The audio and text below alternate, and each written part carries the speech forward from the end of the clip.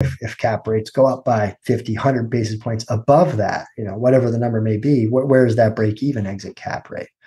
And then you're looking at the debt, right? That's usually what dictates the duration of a deal, oftentimes. And so you want to be able to weather the storm and keep holding and continuing to cash flow. And so those are a lot of the variables that we're constantly looking at, Sam. I think it's prudent to be able to run the numbers a lot of different ways and stress test the deal.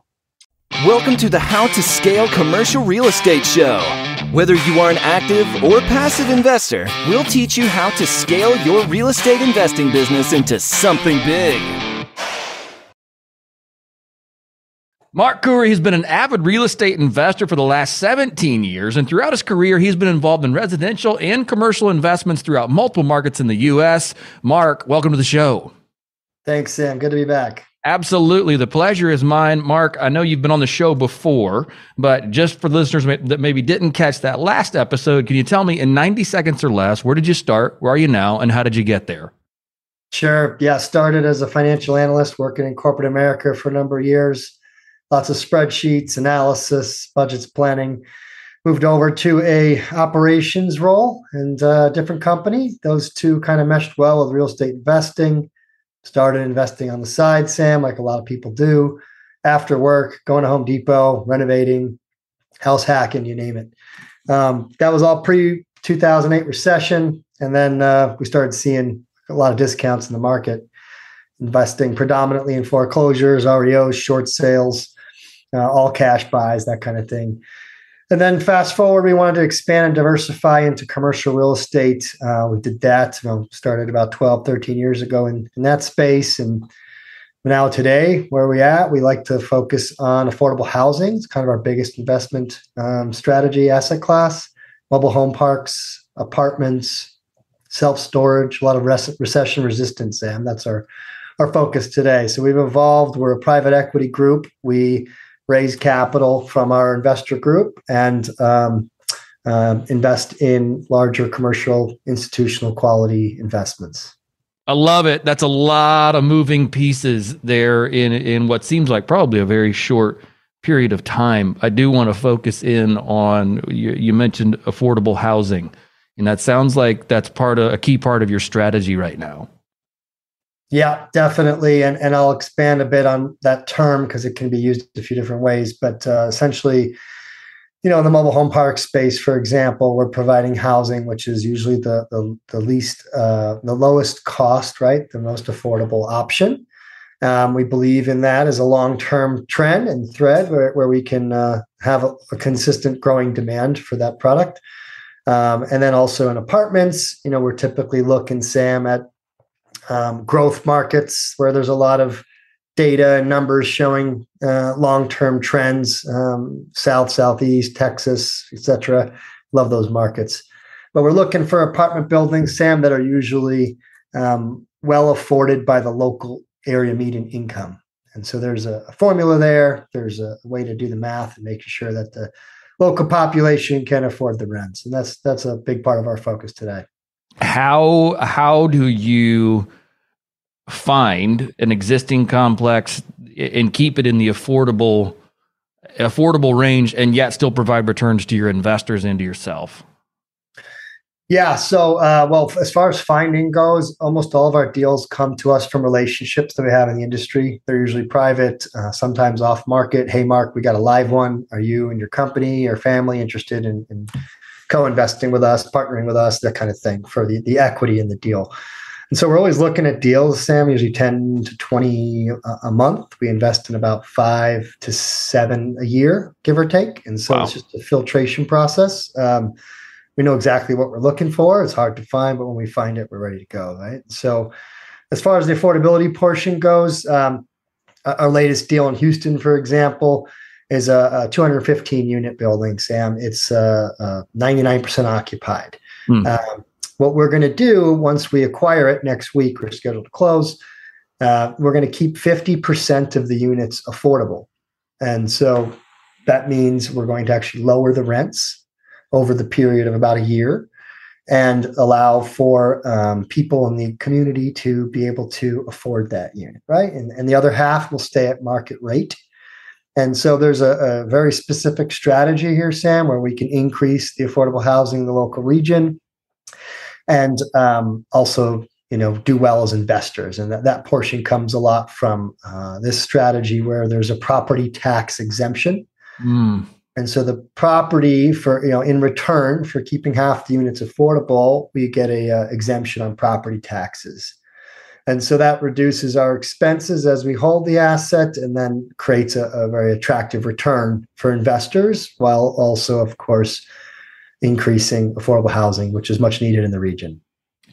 When you get that property tax exemption, is that a dollar for dollar typically exchange as you underwrite it, where you're like, okay, hey, we're gonna reduce rents, which is, I just haven't met anybody else I think on the show that said part of our plan is to lower rents once we acquire an asset. Kind of funny, but once you lower those rents, let's use an example, say $100 a month. Are you then able to exactly set that off by, or offset that by, the dollars that you're saving on the property tax exemptions? And if so, how do you ensure that you get that kind of process to work before you close? Sure. Yeah. So it's not dollar for dollar. There's usually a benefit to us as the owner and investor. And so to put it in perspective, I'll give you an example. Like the latest deal, we're projecting to lower the rents by about $217,000 annually. Wow. And we're going to have about $1 million in tax savings. Wow. So that it offsets it and it creates positive cash flow. It reduces our expenses pretty significantly, Sam, which is obviously reducing risk.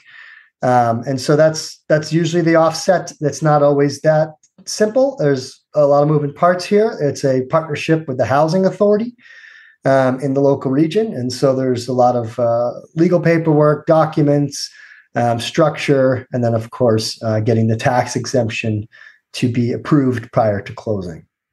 Getting to the point where you have accepted offers, all those things, putting earnest money down, it seems like this would be part of the equation that you'd really want to have firmed up before you get to that stage. Is that the case, or is this kind of it just, when it happens in the process, I guess?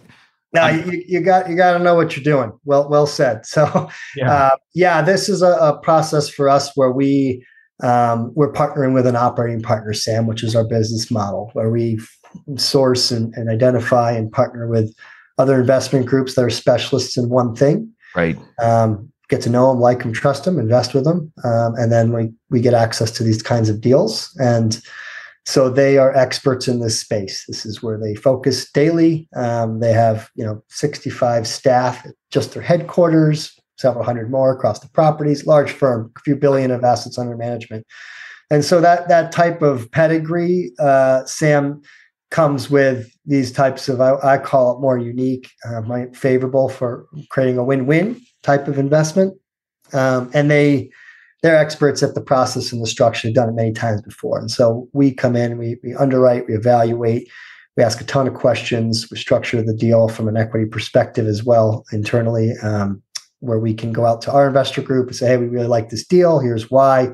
Here's how we're going to do it. And here's how you can participate if you're interested. So that's kind of how it all works. But from the acquisition standpoint, a condition of closing is to make sure that this is all signed and agreed on prior to reclosing on the property. Right. No, I love that. That's it's a unique strategy in a way to add value to a property, that probably not everyone's not employing. So I love the thought process there. Is there a particular type of apartment complex that you have to do this in, or is it you can take anything and do it? Like what's the buy box look like on the asset?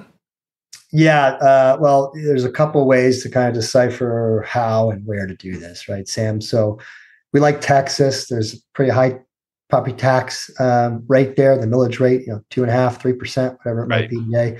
They also reassess regularly. And so you have a high likelihood of property taxes going up. And so that's a favorable environment. But you also have kind of the regulatory environment there too, with the counties and municipalities, all not all, but many of them being on board, understanding this type of structure and providing it.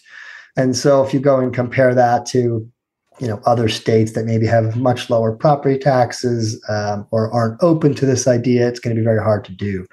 So location is relatively, I don't want to say fixed. There's other areas where it could work too. We're focusing predominantly in Texas on this.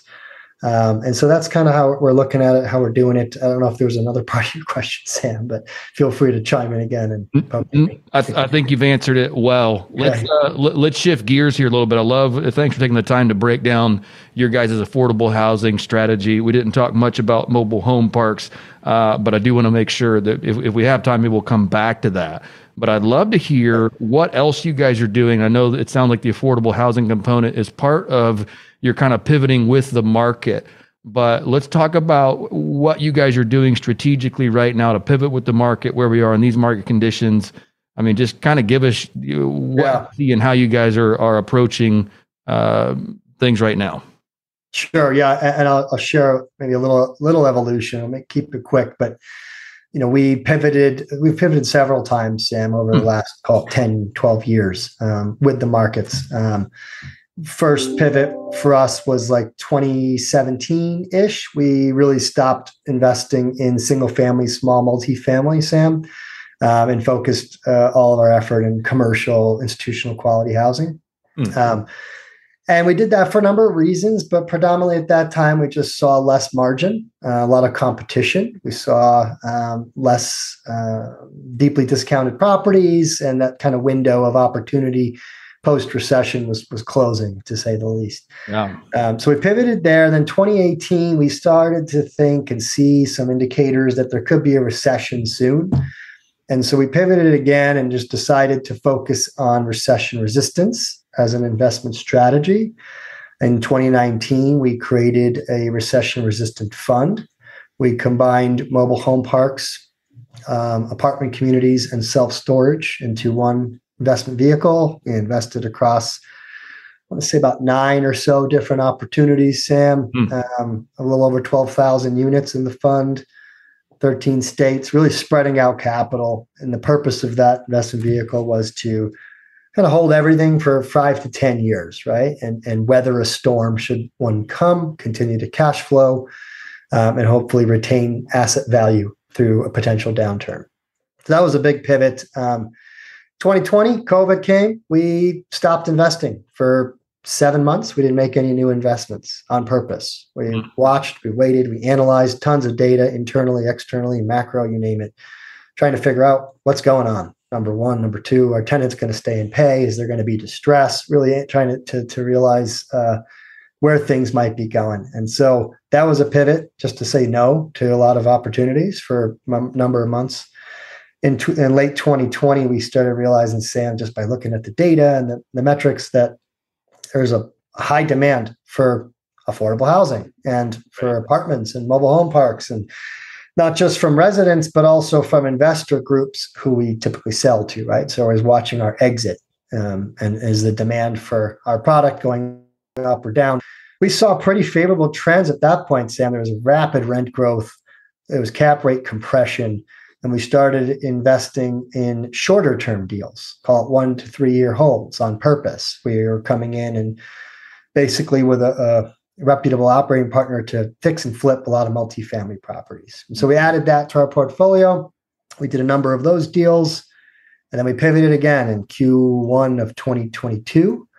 Stopped doing short-term deals. Now we're focusing again back on recession resistance. We have been, right? We're recording this in October of 2022, and we continue to be focusing on cash flowing investments, long-term fixed rate debt, really just trying to make sure that we can underwrite smartly and weather the impact of the Fed's fight against inflation by raising interest rates, very quickly and rapidly. And so this is how we're pivoting. We're continuously looking at deals today and being even more selective than before, Sam. I think debt is top of mind. We're still seeing very strong fundamentals. I'm sure you probably are too, meaning demand for apartments and affordable housing keeps going up.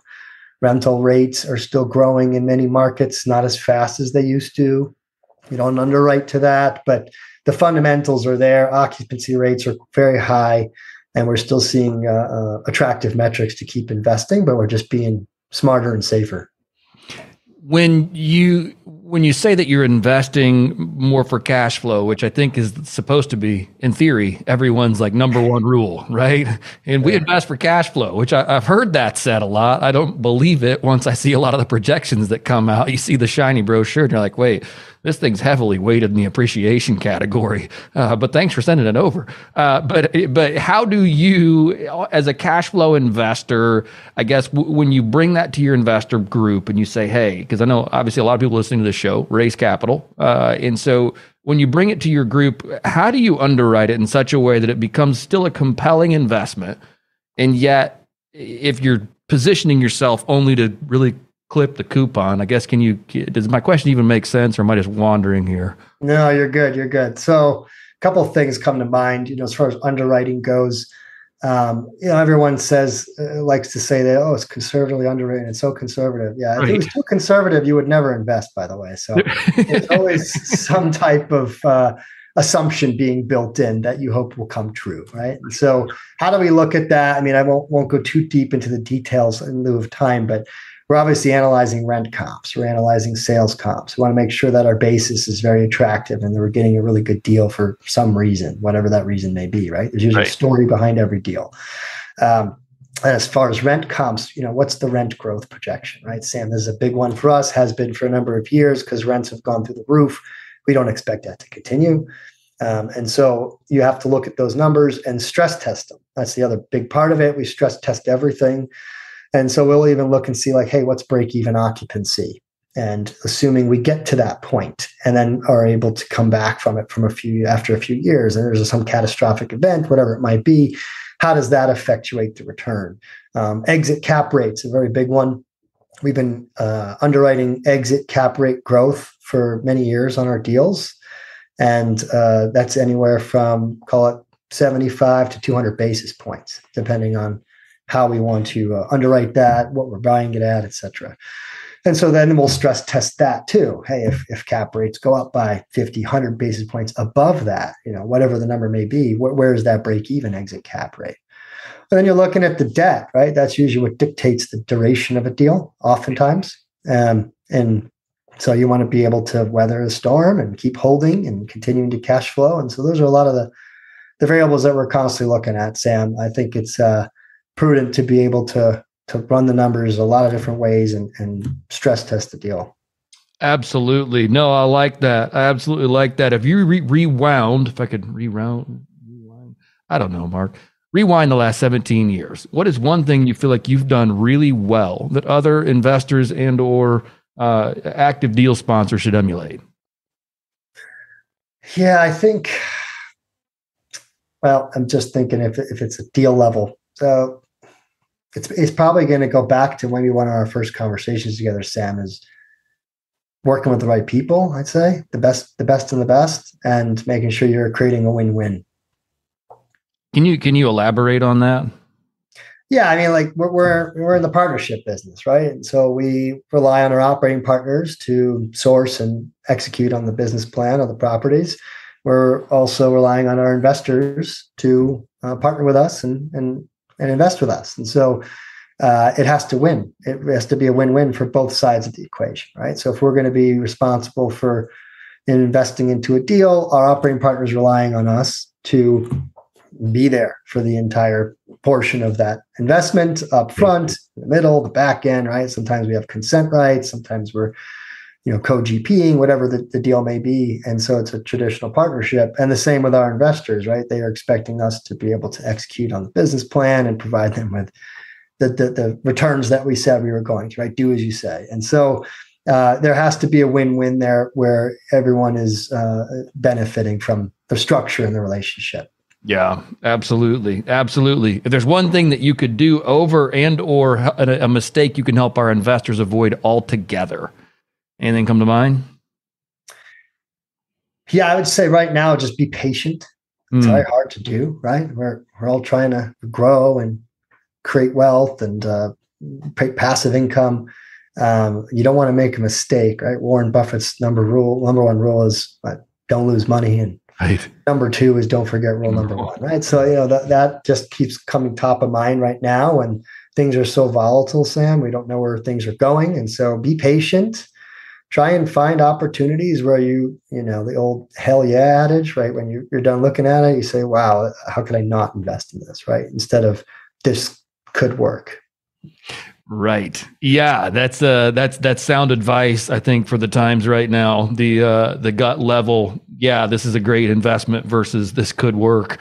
Those are two very different outcomes when you're reviewing a deal. So that's fantastic. Mark, thank you for taking the time to come on the show today. It was certainly a pleasure to have you back on. I loved hearing your thoughts on affordable housing, how you guys are finding opportunities inside of that, the unique strategy you're using with getting tax exemptions, the way you guys are partnering, the way you've pivoted, the way you hit pause in 2020. That's hard to do, especially when you guys, I'm sure, have a larger team. You got many mouths to feed. And hitting the stop button and or pause button is that's a discipline. So certainly appreciate you sharing with us here today. If our listeners want to get in touch with you and learn more about you, Mark, what is the best way to do that? My email, you can email me anytime. Just go to info@smkcap.com. Our company name again is SMK Capital Management. And our website has tons of information, some investment opportunities, examples. That's smkcap.com. Wonderful. Mark, thank you again, sir. Certainly appreciate it. Thank you, Sam.